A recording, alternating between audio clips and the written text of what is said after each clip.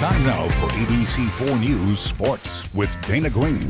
BYU had already locked up a spot in the big dance, but they never won the West Coast Conference Tournament title. And what an effort against the top-ranked team in the nation tonight, Gonzaga. Third time they faced the Bulldogs this season. You couldn't play a better half than the Cougars played in the first half. Trevin Nell setting the tone. Brandon Averett hits the pull-up three. BYU made 9 3-balls in the first half. The lead is 7. Matt Harms doing harm. Remember, BYU trailed 23-2 and 15-2 the first 2 times they played. Tonight, how about a 10-point lead? Spencer Johnson from distance. Cougars shot 68% from the field in the half. Alex Barcelo from way out.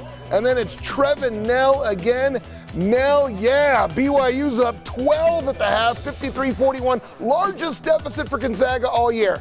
You knew they'd make a run, and here they come. Corey Kispert cuts it to 3, but BYU didn't go anywhere. Gideon George, the baseline drive, and the flex. He had 11. Then it's Barcelo going strong with the hoop and the foul. He had 15. BYU's back up by 9 with 9 to go. But then Gonzaga goes on a 12-0 run. Kispert on the break, hits the bucket, and 1. Gonzaga eventually goes up by 3. But BYU keeps fighting. Trevin Nell, a career-high 20 points. We're tied at 71. In crunch time, Jalen Suggs taking over. Maybe the best player in the country. Hits a couple of dagger 3-balls, finishes with 23 points. BYU scored 53 in the first half, just 25 in the second half. 30 straight wins now for Gonzaga. Final 88-78. Cougars now await selection Sunday to find out who they'll be playing in the NCAA tournament.